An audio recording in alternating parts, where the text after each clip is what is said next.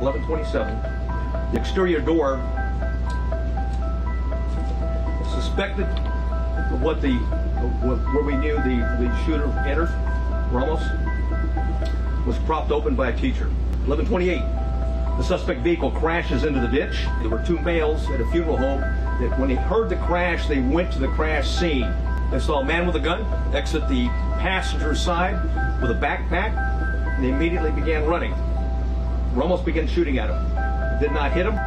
911 call at 11:30. There was a crash, man with a gun. 11:31, the suspect shooting began at the school while patrol vehicles got to the funeral home. A patrol car accelerates into the parking lot, drives by the shooter. He passes, then leaves the camera view. There's multiple shots fired at the school at 11:32.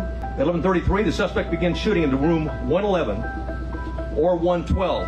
He shot more than 100 rounds based on the audio evidence. At 11:35, 3 police officers entered the same door as the suspect entered.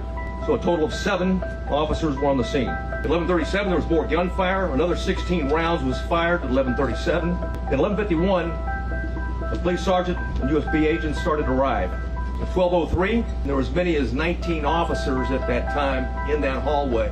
At 12:15, we know that BORTAC members arrived. At 12:21, the suspect fired again, was believed to be at the door.